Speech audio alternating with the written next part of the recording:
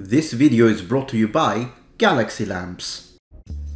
Hello noble ones, welcome back to my channel. This is the Metatron speaking, and today we are responding to a video from the channel The Food Theorist, which is of course one of the channels run by MatBat, so one of his popular channels. The video in question is titled Food Theory You Would Hate, the 700-year-old meal, Medieval Times, and on the thumbnail we have the words medieval food sucks. Now of course this could be just clickbait, maybe he doesn't actually mean it and on the video he will explain, but considering the fact that in the past almost every time that MatBat has addressed something medieval it was a problem that needed to be debunked, we're gonna have a look at this video together. So let's watch it together, maybe we'll debunk it, maybe he gives good information, let's see. Greetings upon the internet. Welcome to Ye Olde Food Theory, the show that strives for the authentic medieval YouTube experience. Yeah, just in case you didn't know, YouTube used to have a 5-star rating system instead of likes and dislikes. Really? I had no idea. But you know what is the best place for creating the ambiance and being in medieval times? Medieval Times, the US-based theme restaurant that transports diners back in time to experience all the food, all the sights, and all the drama of feasting while at a medieval. I love that at the bottom right corner we've got a helmet that is actually not medieval, but it's more of a Renaissance 16th century helmet, but it is what it is. Tournament of Champions. Authenticity is a key selling feature for this chain. This is a debunking video by MatBat, the way I understand it. So he's going to debunk this medieval restaurant. It's interesting how, if their selling point is medieval authenticity, already a very quick glance at the sort of costumes that they're wearing kind of debunks that already. So it's like, what the heck are they doing? And there isn't anything accurate about it. So I understand why he's making this video. So let's see how well he debunks them. Employees are instructed to almost never break character for any reason. Diners are outright served without silverware to replicate that medieval dining experience. So is Medieval Times actually the authentic medieval dining experience? Probably not.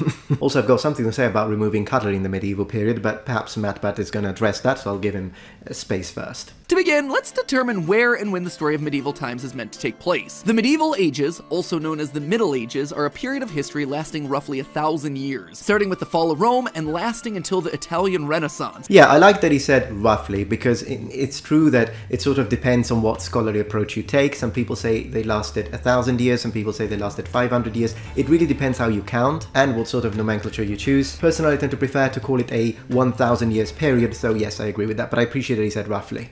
Claiming something is medieval is about as non-specific as you get. 1,000 years is a long time in history. Back in 1983, Medieval Times' founder, Jose Montaner, converted his family-owned restaurant into a type of dinner theater where audiences could feast while watching his family's history, which traced back to the 11th century. Oh, very interesting. So 11th century, we're really in the high medieval period. Also, the original idea sounds quite fun. I'd love to visit a restaurant like that. And indeed, it's there in 11th century Spain that the original Medieval Times stories were set. Possible that they might have migrated forward in time a bit. As such, I'm gonna give them a bunch of wiggle room. Let's say between the years 950 and 1250. This means, even if we're assuming the latest possible date here, medieval times still should be happening about 200 years before Columbus sailed the ocean blue. It's hard to overstate just how much of a cultural influence the Columbian Exchange had on the world at large, as boats and people constantly sailed back and forth across the Atlantic. This meant things like the introduction of brand new ingredients to European chefs. Things like sugar, chocolate, vanilla, all of that came into play in a brand new way and forever changed the way that recipes were designed. Okay, here's the thing.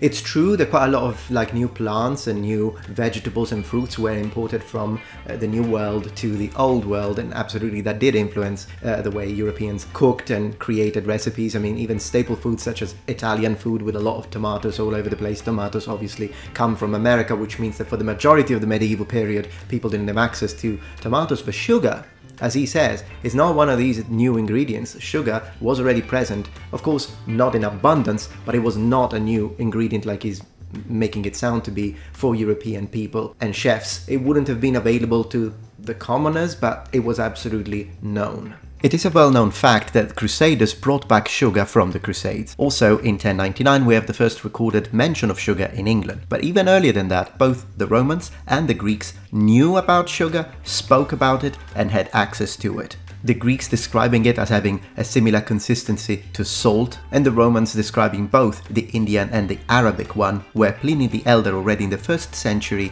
tells us that India's sugar was better, and he says that it was found in cane, white as gum, that crunches between the teeth. So the notion the sugar was not known in Europe and was only introduced during the Columbian Exchange is incorrect. Alright, so a lot of other things to explore, and we'll do that after a brief word from our sponsor. So, it's the beginning of April and it's Easter sale. What better time to spruce up your place with a projector from Galaxy Lamps? A cool way to create a great atmosphere and brighten up your party. They are really easy to use as they can be controlled through an app, allowing you to choose your color combinations, sequences, rotation, and much more. Plus, they can be connected to Alexa and Google Assistant. Because it's Easter, you don't just get one deal, you get 3. 50% off plus an extra 20%, and 10 lucky winners will be randomly selected and will get a new projector worth almost $200 for free. Click the link in the description, but do it now as this offer ends on the 10th of April. And big thanks to Galaxy Lamps for sponsoring my video. But even existing ingredients would transform as a result of all this. So just right off the bat, living in the post-Columbian exchange world is gonna make our food inauthentic tasting. The food that exists today, it's just gonna taste better 9 times out of 10 because our ingredients have the benefit of selective breeding and engineering. Also, okay, I actually disagree with this. I don't think that our food necessarily tastes better. Also because remember that our foods in our day and age, unless you eat at a farm or are blessed by your mum's cooking, most of the times are filled and packed with sugars, with chemicals, with sodium, which doesn't always necessarily translate to tasting better. Stuff in the medieval period would have been a lot fresher, and only food that was in season would have been eaten. Another interesting fun fact is that a lot of the foods that we consider to be kind of high class, like, oh, I'm going to eat salmon, it was actually food that even the poor could eat. Whereas chicken, which is something that everyone can eat, was something reserved more for someone who had money and power. The fact that he mentioned selective breeding as a way to make the food taste better is not always the case. Oftentimes we change things just because of the looks. For example, white bread. Not only to make white bread, we remove a lot of the stuff that is actually good for you. A lot of the food we have is overly engineered and overly refined. With that being said, it's true that some of the foods that originally in the medieval period, some vegetables, some roots, looked purple and then turned into another color, well, oftentimes the losing of that specific pigment helped removing some bitterness from the fruit. So yeah, sometimes it's true, but it's not always. Modern food tastes better than medieval food. Not necessarily. Also falling into the tastes inauthentic category are the drinks. But alas, nobody in medieval Europe was drinking anything close to what we'd call a soda. Instead, many of the nobility would have been drinking wine and ale. So let's just start off the wine, shall we? Modern wine is a triumph of vinting and science that would be utterly baffling to even the most masterful winemaker back in the Middle Ages. Yeast, the magic little fungi that digivolves boring old grape juice into palatable alcoholic wine, wasn't discovered as an individual organism until 1680. Before then, people had no idea what mechanism actually created the alcoholic flavor and effect. As a result, they would just take rotten grape juice and throw random stuff into it until it tasted okay. Winemaking was just a complete gamble here. They were trying anything from other fruit juices to herbs and spices to even powdered marble, trying to make it taste palatable. You know, enjoy drinking your fermented grape sludge.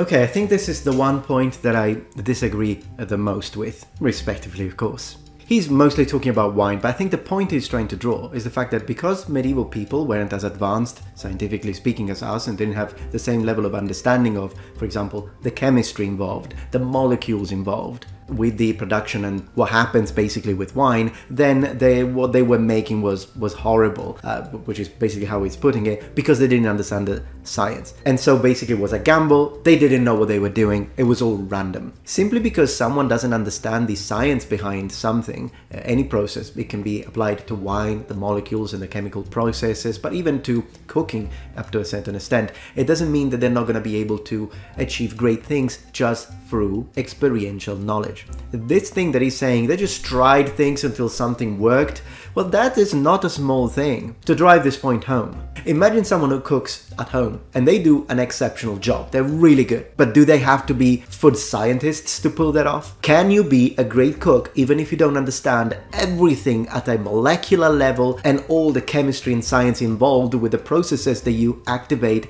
out of your own experience? Absolutely yes. In fact, if you think about it, even though medieval people didn't understand the science of metallurgy the same way we do, they still were able to build full suits of plate armor in steel, oftentimes between low to medium carbon steel, sometimes even high carbon, through the process of experimenting. And still for a different, but still quite applicable example, whoever MatPat's editor is, do they understand everything when it comes to the process of the coding, all the way down to the transistors and everything that happens inside a computer when they edit a video? Probably not. The majority of editors out there do not understand computers at a fundamental level, in the sense that they know that if they click there and they click this and they move this and they drag that, they're gonna have a great video. So even if they don't know exactly what's happening at the level of the code and even behind the transistors and everything at a microscopic level that happens inside your computer and the chips and the motherboard, they are still able to produce a pretty good result. So this notion or idea that just because medieval people didn't understand everything at a scientific level, at a molecular level, then that equals that they weren't able to cook well or produce good wine or produce good beer, it doesn't hold water. We'll start off with the very first course for all attendees, tomato bisque. Tomatoes are delicious and are considered to be a staple of modern European foods, especially Italian food. But before the Columbian Exchange, tomatoes weren't available in Europe at all. When Europeans first saw tomato leaves, they recognized them as being related to nightshade, a poisonous plant. That then made Europeans skeptical of eating tomatoes for a long time, meaning that even after the Columbian Exchange... Okay, just a little thing about this. This is just a little nitpick, and I'm mostly saying it not necessarily to criticize him, but just to bring in an interesting piece of information. But you know how he has this little medieval, although again he's wearing a post-medieval suit of armor, but still, that guy is looking down at the tomatoes as if they're being presented to him from America, and then he sees them and he's like, ooh, what the heck is that? But I think it would have been a much better touch if, instead of using modern tomatoes, which are large and red, which is not how American tomatoes in the Middle Ages would have looked,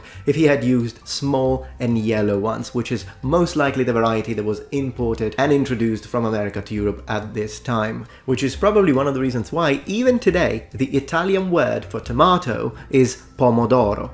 Pomo being a kind of archaic word to say apple, and d'oro meaning of gold, so apple of gold, which makes sense if considering the fact that original tomatoes were yellow. And this association in the mind of medieval people between apples and stuff that is coming from America is not only found in this Italian word pomodoro, but also in the French word for potatoes, which is pomme de terre, so apples of the ground.